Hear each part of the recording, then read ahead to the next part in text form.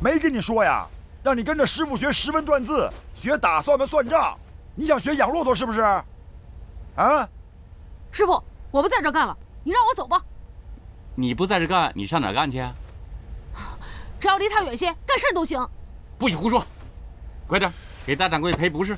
我不，我没胡说。这几年他一直看我不顺眼，动不动就让我跪，我受够了。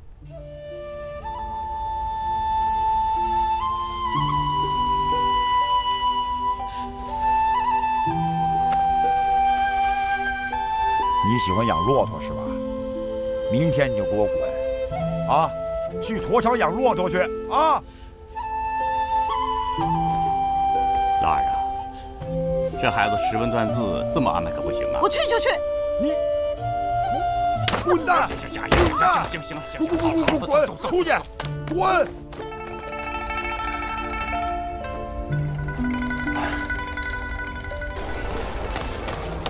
爹，让你看的这地段不赖啊！哎，爹琢磨了半年多了，这地段还能看错了吗？就这一间啊。哦，这个看看。有人吗？有人吗？哟，钱老爹，您又来看房了。好，来里边请，里边请。好，爹啊！哦，这么大的院子和这么大的店铺，这得多少银子了啊？哎呀，您后来还是大盛亏的三掌柜了，说的甚话。那县城里头一间这么大蒙面，顶咱们乡下10几间小铺面呢。哎，我是说啊，你把它治下，你这个当爹的能给娃娃们留点产业。爹啊，啊。这到底得多少钱了？要是不带后院是2000两，要是加上后院和库房啊，得翻一番。2000两。哦，爹，要不这的吧，咱们先把前面的店铺买下，等下次分红的时候，连院子带库房一并给他买下，行吧？也好，也好。爹啊，你打问了没有了？这是谁家的院子？早打听好了。宋家的，宋家的。大掌柜，大掌柜，您找我呀？王相清坏了我的大事儿，可是他的大圣魁注定要栽到我的手里。你看看吧。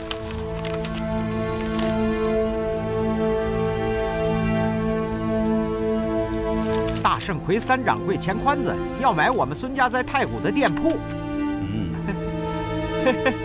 这可是个天赐良机呀！大先生，你也看出来了。这样，你马上给太谷写封信，就说钱宽子要的这间店铺，由我亲自处理。好。慢些啊，自己人尿的不敢打秋了。哎，来，溜溜的走，花生。哎呀，快给弟兄们都吃了，不敢一个人偷吃啊！哎，来，把这搬走。哎呀，钱掌柜的回来了，康康，辛苦辛苦。二哥在吧？在屋里呢。哦，二哥，我回来了。宽子，那要照你这么说的话，孙家真要卖太谷那条商街呀？是了，整整半条街的商铺都卖了。老二啊，看来这孙家真的是有难事儿了。我看是没银子了。哎，不要瞎猜嘛！人家孙家那么大的商号，还差乎这点银子了？我可听说了啊，孙家现在可是给朝廷办通了，那力可大了，整个太谷可都传遍了啊！我估计啊，孙家是嫌太谷商街的商铺呀，小打小闹挣钱慢不说，还压银子。他呀，爱咋发财咋发财，跟咱没关系。宽子，你是不是看中孙家的店面了？嘿呀，还是老三聪明，我是看上了一处商街里的最大的一个商铺，划算哦。你要是给买了，得把那个探锤子孙文举气死。那可不是，肯定把狗的气死，是吧，二哥？对，咱哥俩当初给他们家扛长工，现在呢，你要把他们家的店铺给买下来，他呀还真能气背过气去。二哥要是这么说的话，我这心里可就踏实了。二哥，啊，这宋家的店铺我是买定了。哎，哎呀，可是2000两银子还差的1000两。嘿嘿嘿嘿。哎，今年咱们分红能多分1000两吧？是吧？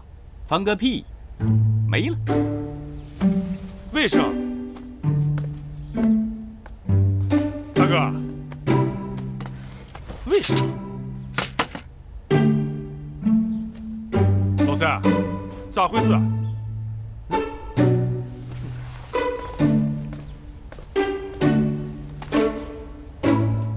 哎呀，摊上一个好掌柜的呀！哎，咱们去年的茶叶生意，不是一下赚了3万多两了吗？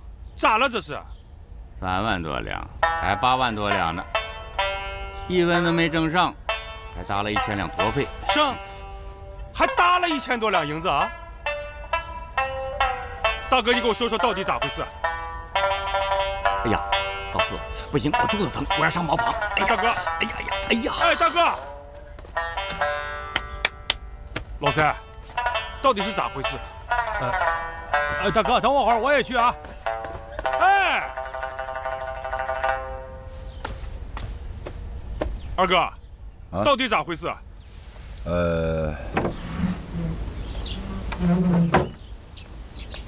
二哥，你这不是坑我了？我咋是坑你啊？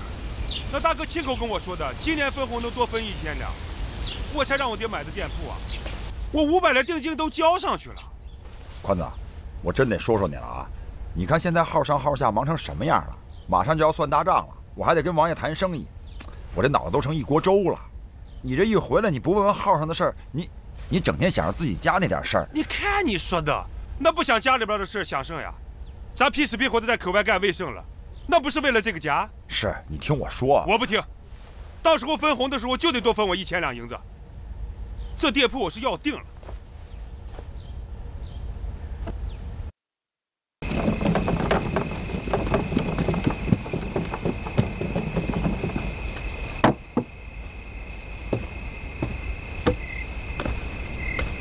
蔡掌柜，里边请。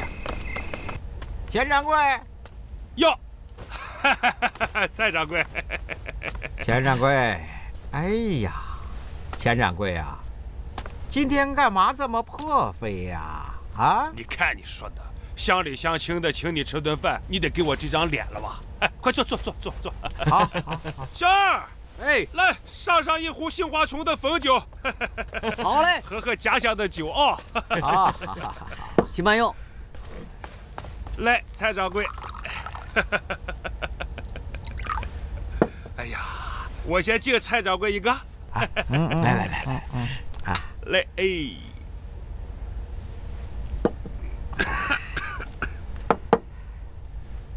钱掌柜啊，今天怎么突然想起请我来了？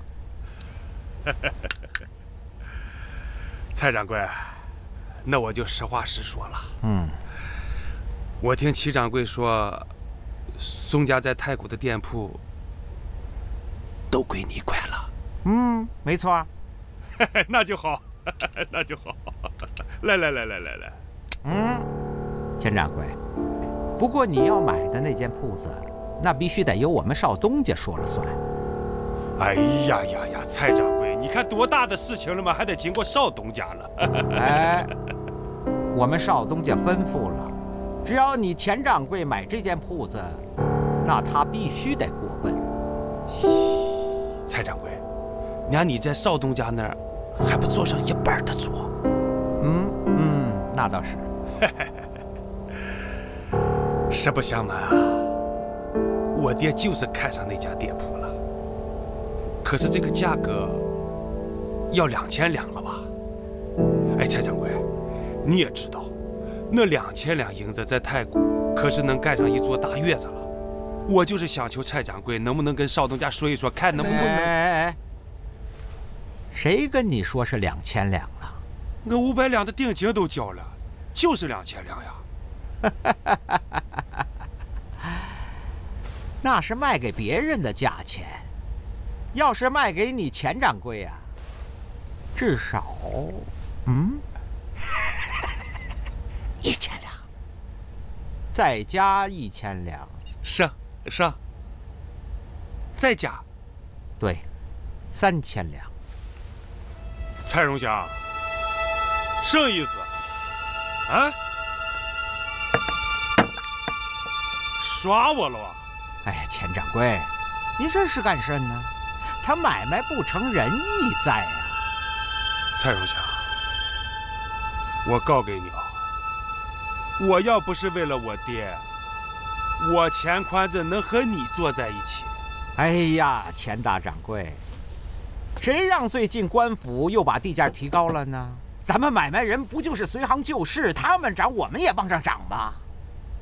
钱掌柜，我们少东家说了，不管是谁买这间铺子，3000两，1分不让。伙计，哎9000。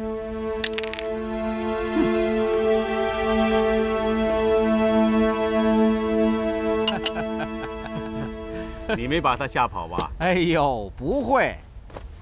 听他那意思呀，他爹呀，死活就看上咱那间铺子了。钱宽子是孝子，什么都听他爹的。哎，大掌柜，啊，你这招高啊！钱宽子现在正急得乱蹦呢。好啊，过2天我要亲自请他。大掌柜使不得，还是我去吧。他原来是您家长工，您怎么也得顾点身份。哎，那人家钱宽子现如今是大圣魁的3掌柜呀，掌管着乌里亚苏台所有的贸易、人脉关系。再说了，那乌里亚苏台是大圣魁的根本。你说我见这么重要的人，岂能再端架子？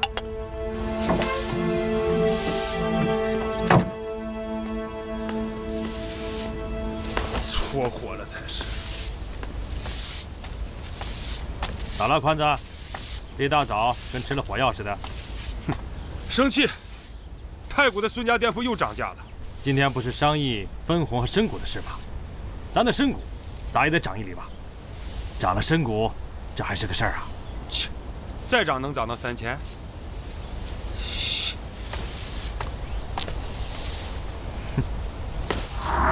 是啊，咱们4个掌柜的参股不涨反降。老四，你别着急，你先坐下，听我慢慢跟你说。咱们大圣魁就30股，这30股是不能变的，所以有升就得有降。今年呢，有10个伙计就要出图了，要给这10个人顶参股，还有13个人为号里立的大功，他们13个人也得给涨。而且我还告诉你们，今年所有顶参股的掌柜的还有伙计就没有犯错应该降股的。哼，咱们咋办呢？啊，所以我跟大哥商量了，咱们4个人的顶参股是最高的，都是9厘，所以每个人降1厘，分给那23个人。这也是咱们当初许给人家的。就算是咱当初许下的吧，可我活那么大没听说过给伙计涨参股，给掌柜们降参股的事儿啊。二哥，这可是脸面上的事儿，这是传出去了，人家不得笑死咱，说咱大圣魁当家掌柜的干的还不如学徒工呢。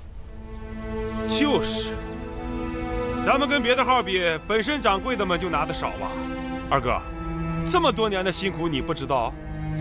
哎，你就说老三，为了找骆驼，每天骑得满烂串了，那腿都骑罗圈了哇！哎，说自个儿啊。好，那你就说我，那乌里雅书台10几个骑的买卖都是我安排运送了吧？啊，这我就不说了。那别的10几家赊账买卖的商号，哪个当家掌柜的去亲自给你拉骆驼？就是我钱宽的带着小掌柜的们一天风里来雨里去的干了吧？说句难听话了，每天穿的鞋比你们多穿7、8双了吧？我不闹这虚的啊，我就是要银子了。行了，宽子，我知道你为什么事着急，不就是1000两银子吗？你放心吧，我们哥仨给你凑凑，到时候给你补上。是啊，1000两，人家店铺涨了吧？3000两，3000两哦。那这个铺子怎么涨这么快呀？反正我爹是看定这个铺子了，这么些年了，你也知道，我从来没有在家尽过孝道啊。老人家好不容易看上个东西，这店铺我是买定了。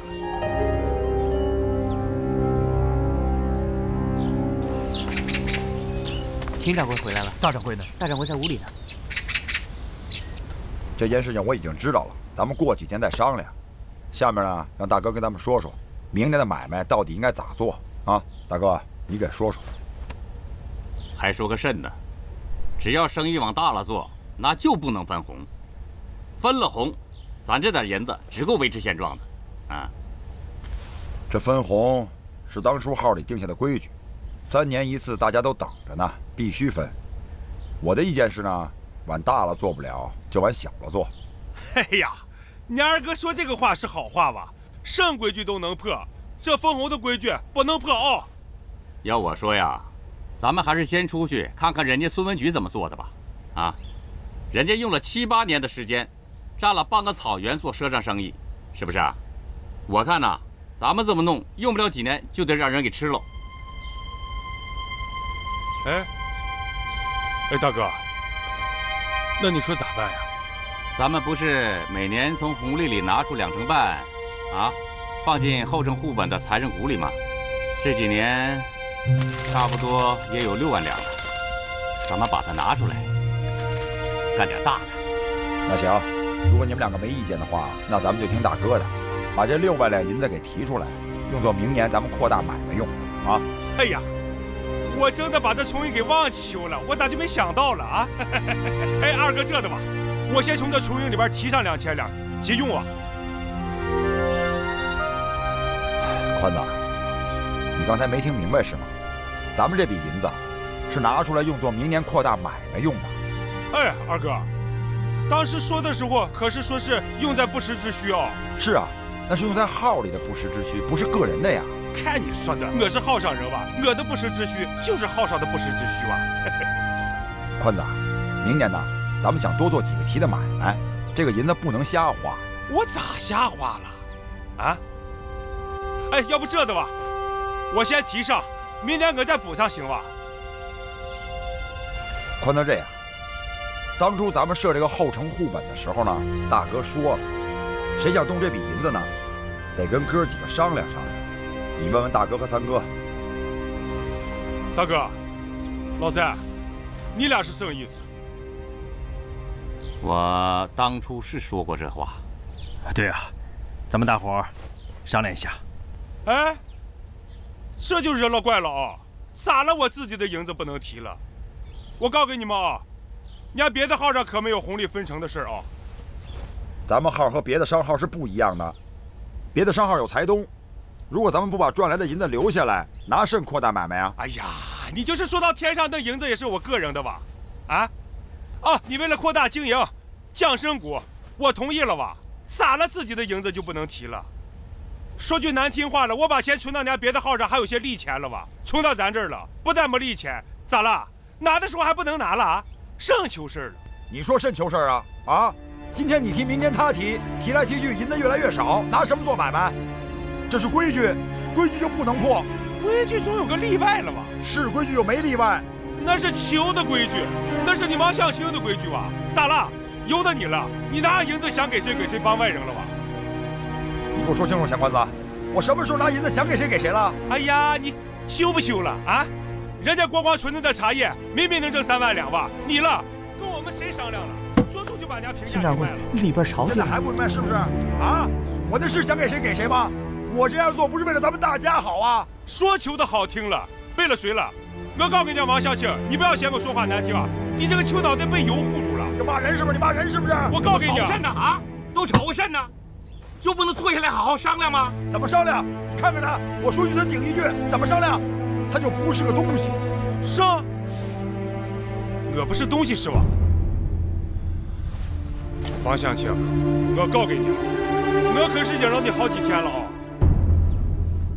今天爷求也不说，银子也提定了，还反了你了，你敢求？哎，宽子，敢动银子，我跟你拼命！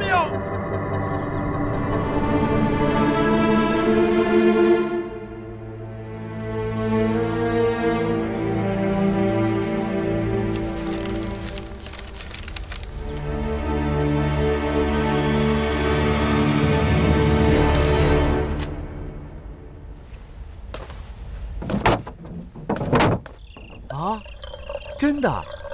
为甚？三掌柜要提存在号子里的银子，大掌柜不让，就打起来了。哎，秦月，不会真的要出乱子吧？哎，别瞎猜了。哎，这事儿可不能随便出去乱说。哎，知道了。你先下去吧。是。哎，要是三掌柜和大掌柜真的闹翻了呢？我看不能。你想，他们俩从小玩到大，哪能真因为这么点小事儿就闹翻脸？时间不早了，咱呢都早点睡吧。啊，别想了。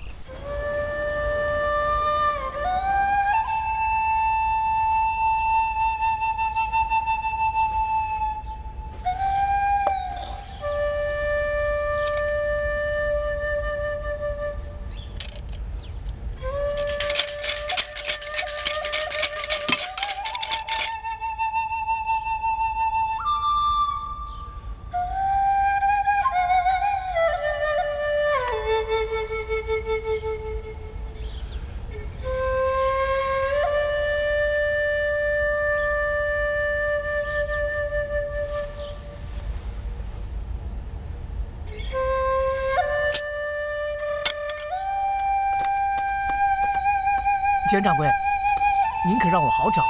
我们大掌柜有请。你是谁？啊，我是盛德玉的伙计。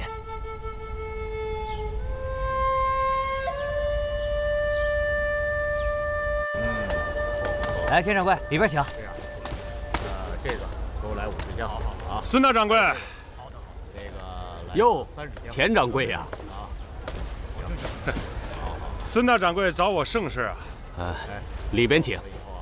有事说事，没事我还忙了。慢着。哼，太古的那间铺面，你不想要了？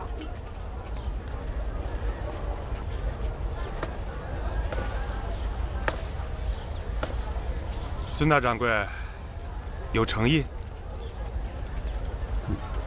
咱们里边谈。请。看茶。是。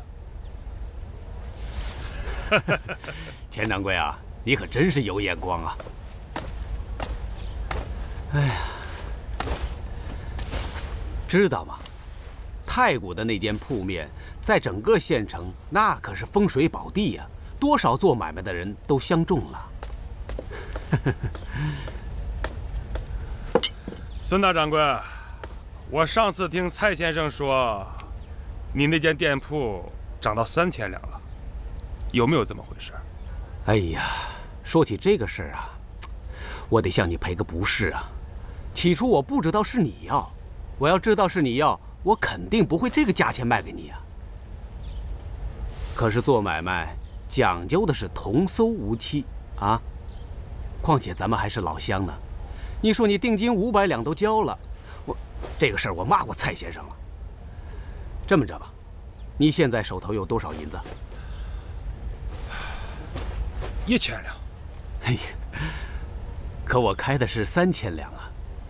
你说你500两定金，加上你这1000两，你还差我1500两呢。哎呀，兴你孙大掌柜涨价，就不兴我钱款子降价啊！我就1000两。不会吧？堂堂大圣魁的三掌柜，会差这点银子？你日哄人呢吧？你看你说的，我日哄你干什么了？说起来是个三掌柜，我那身股红利，平时平活干上3年，也就是个千把两啊！我不信，莫非还不如段泰和郭德义？哎，跟你说，你就是不信，我就是不如人家吧？人家早就把人力合股变成财股了，那红利也跟着往上涨了嘛。哦，我明白了。可我奇怪呀，你们大圣魁为什么不仿效呢？要是转成财股，像钱掌柜这样的元老，那银子不挣多了吗？大圣魁跟他们不一样吗？大圣魁东山再起的时候，只有财神爷那3000两银子。后来我们大掌柜就定下个规矩，除了财神爷，永远不设财股。这王相清可真是有脑子啊，假借财神日哄人呐。你说甚？哦，我是说呀，这规矩是王相清一个人定的，你跟他是从小光屁股长大的，而且是患难之交，对不对？你要提出来立财东，他能不考虑考虑吗？你们是什么关系啊？你想想，这立了财东啊，每年多分红利不说，子子孙孙可都是财东啊，等于给后辈儿孙挣下了最大的一块家业。可你现在只有身无，辛辛苦苦累死累活一辈子，到老了一翘辫子，人走了，以后大圣魁挣再多的银子，也没你的份儿啊。这人呐，不能只为自己考虑啊，得替后辈儿孙们多想想啊。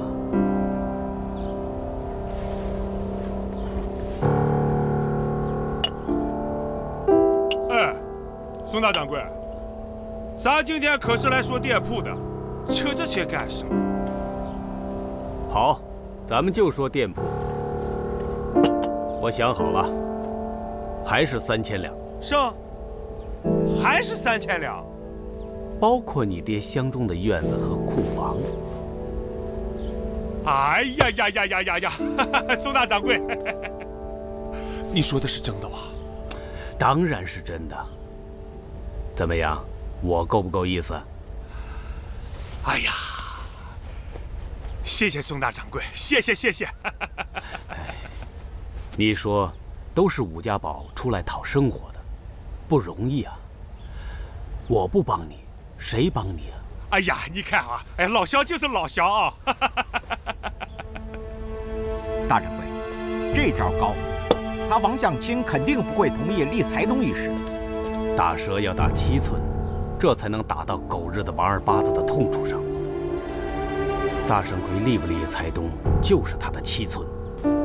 他是成也不立财东，败也不立财东。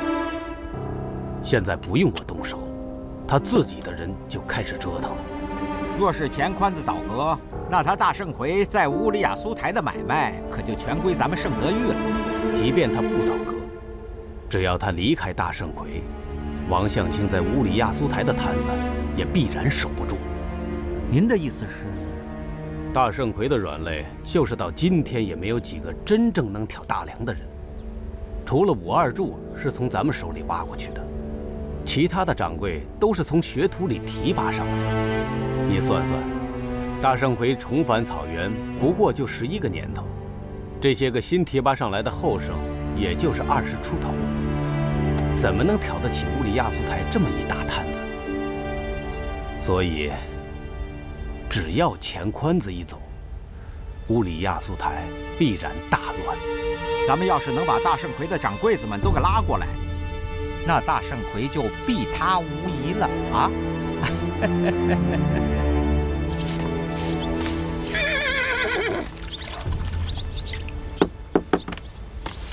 老三啊，勤快了啊，刷马了。好，宽子。哎呀，老三，你知道人家元盛德的段掌柜一年能分多少？不知道，咋了？我打听过了，是咱们的3倍，3000。买卖没咱做的大哇，红利比咱分的多了。哼，这人和人没法比啊。咱以后啊，一定比他们分得多。以后，哼，老三，你就等着吧哦，就老二这的会折腾，早晚有一天让人孙家给吃掉了哦。老三，你好好想想，就咱们分的这点红利，哪像个大商号的整？说出去让人笑话。说的是，不过宽子你别忘了，咱是有号规的啊。切，号规咋了？那还不是老二定的？老三，我跟你说啊，我有个点子，保证能让咱们多分几倍的红利。你说甚？立财股？那不行，我们是在财神爷面前发过誓的。你小声点，你非得让二哥听见呢。听见了，怕生。你们3个起过誓，我可没起过誓哦。大哥，我问你个事，你说一说大圣魁到底是谁的？那还用问？咱们自己的呗。哼，不是，根本不是。不是？那你说是谁的？哼，哎呀，我寻思了几天呀，琢磨出味儿来了，是那些小伙计和小掌柜们的。你说甚？宽子，你把话说明白点。你们俩可以想一想吧，啊，哪家字号像咱们大圣魁一样，一半出头的就都有身骨了？老四啊，你说的对呀。你说哪家商号的伙计像咱们大圣魁的伙计这么卖命啊？啊，我看老二这事做得对，是吧？就算大圣魁是小伙计、小掌柜的，那也没错。他们愿意把大圣魁当成自己的家，敢去拼命，那咱大圣魁就能多赚银子，这有甚不好啊？啊？是了，银子是没少赚，大哥，分给你了。还起？那有甚呢？我们家国光就没少分的，啊？你这样吧，老四，你要是不满意，你把你儿子弄到大圣魁来，这不就好了吗？是不是？是啊，我看这事儿行。哎，你们俩说得到轻巧了吧？啊，我儿子来了大圣魁，那我家里的老爹谁管了？感情你们俩没有老人哇？哎呀，再说这个小子现在也25了，咋？拖家带狗的让他来学徒？啊切！大哥，嘿，都说你是个一长精，会算了吧？我看你就是个愣墩儿鸡，嘿，瞎求算了。你个炭锤子，你敢骂我？谁愣啊？哎，大哥，先听宽子把话说完。你大哥，你想一想嘛，你辛辛苦苦一辈子为生，还不是为子孙后辈们做了啊？可是现在了，你拼死拼活的干还不算。儿子了，得从头来哇；孙子了，更得从头来哇。子子孙孙都跟你一球样，拉骆驼、挑担子、熬生谷、熬出土哇。啊，那身子骨硬了还行，有个红利可分；身子软了，弯球了，生也闹不上，拼死拼活一辈子干生了，算计了。哎呀，要是有了财骨，可就不一样了。大哥，就算是咱们告老还乡了，还是有红利可分了吧？儿孙们用不着在大圣魁拼命，咋能少得了他们的？大哥，我觉得宽子说的有理啊。哎呀，我也得为我的儿子朝北想想啊。还有，就是因为没有财骨，现在有的老二瞎折腾了。如果要是立了财骨，那咱们3个是剩了。大财东啊，至少占狗的1多半的财物。到时候他想瞎折腾，只要咱们3个一联合，就能把狗的闹住。你们说的对呀，当初要是早这样的话，那3万两银子也不会没了。行，只要能治住老二，咱们就立财骨，立财骨。我说，那老二能同意吗？管他同意不同意了，这回咱就这的干。什么？立财骨？就是这意思。二哥，总得为咱们子孙后辈们想一想吧。啊，就算是你不想，也得为我们哥几个子孙后辈们想一想吧。总不能像我们一样啊，拼死拼活的熬出土、熬深谷吧？老三，你说了。哎，我觉得宽子说的对啊，咱不为自己想，也该为后辈们想想嘛。大哥，啊，你的意思呢？我呀，我跟他们哥俩一样，哎。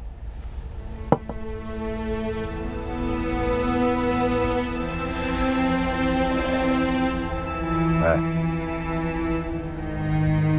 你们哥仨不是跟我说笑话了吗？哎呀，二哥，这么大的事情哪能开玩笑嘛？那之前呢，我也劝宽子，可是后来左思右想，也觉得在理啊。在理个屁！大圣魁怎么起家的忘了？啊？那当初在破庙，除了财神爷给的3000两银子之外，咱们是身无分文吧？啊？欠了一屁股账吧？在财神爷面前怎么起的事啊？啊？大圣魁除了财神爷，永远不立财谷。这才几年呀，挣了几两银子呀？把当初说的话都当屁给放了。哎呀，老二，你别发火啊，话也不能这么说，是不是？俗话说得好，10年河东，10年河西啊。是，当初咱们穷的身上除了扁担，肾也没有。可咱现在是大商号啊，这大商号就应该有大商号的规矩。有什么规矩啊？什么规矩？你看看人家太谷啊、孙家、曹家，还有清徐的刘家，8大皇商。哪个不是有财东的大商号啊？是不是啊？人家那商号有财东入股，咱们的商号有财东入股吗？啊，咱是人力合股啊！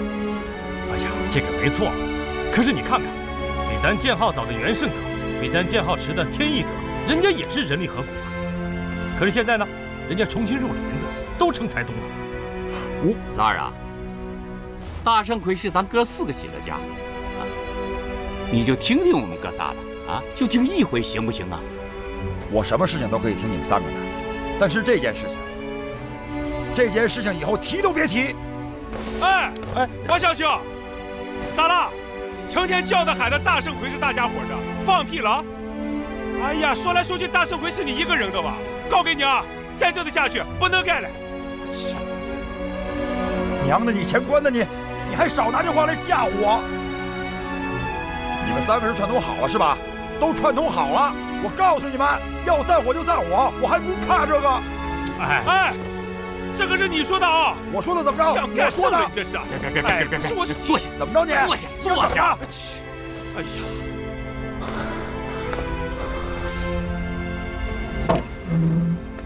老二啊，你也是，你没事别总把散伙挂在嘴边上啊！你说你这话说的多伤人！你少在这猪八戒倒打一耙。我算是看出来了，你们3个是串通好了是吧？串通好了上门来闹事儿是吧？二哥，我们这是好商好量的来跟你说了，什么叫上门闹事？别说宽子，我听了都搓火。老三，你想好了是吧？你想好了跟着他们2个是吧？我3爷是跟着别人屁股后面跑的人吗？不过这事儿我认定了，立财东你得听我们哥几个的。对，老二啊，听我们的吧。老三，你不听二哥的是吧？咱俩是过命的交情，你不听我的是吧？你想好了跟着他们2个是不是？哎呀，你别拉我。说实话，我是觉得你越来越不像我以前的二哥了。以前你为了我，可以连自己的手、自己的命都不要。所以老三，我豁出命来跟着你。老三，我不明白，我跟原来有什么不一样了？一样个球啊！你听听自己刚才说的什么？什么叫上门闹事啊？你把我们兄弟3个当成下人了是吧？你心里还有没有这个兄弟啊？自己想咋说咋说，想咋做咋做。你与其这样的话，你自己干去吧。那个老二啊，你就别犟了，你就听听我们大伙一回行不行？就一回。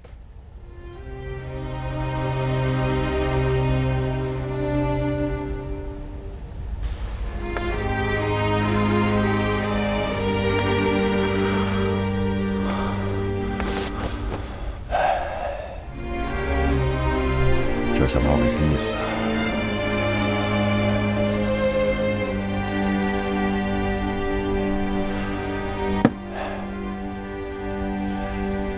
你们3个不是说我不听大家伙的吗？下个月初3，所有有生股的掌柜的都会来规划结账。咱们就当着大家伙的面把这件事情给提出来。大伙说怎么办就怎么办。二哥，哎，你说的是真的吗？老二啊，这就对了，这就对了。老四啊，快给你哥哥倒上。来，你刚才说有点重了。哎，二哥不生气啊。咱哥仨敬你二哥一杯啊！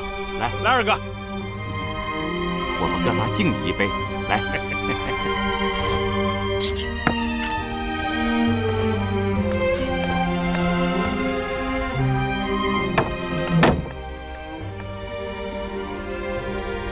哎，听说现在要算大账了，我呀就等着这些钱呢。可不是嘛，我家里啊也等着呢。是啊，要是真能算大账啊，哎，咱们真能分一点啊。对呀，好补是啊，我也施掌柜，你哪儿不舒服啊？怎么脸色这么难看呢？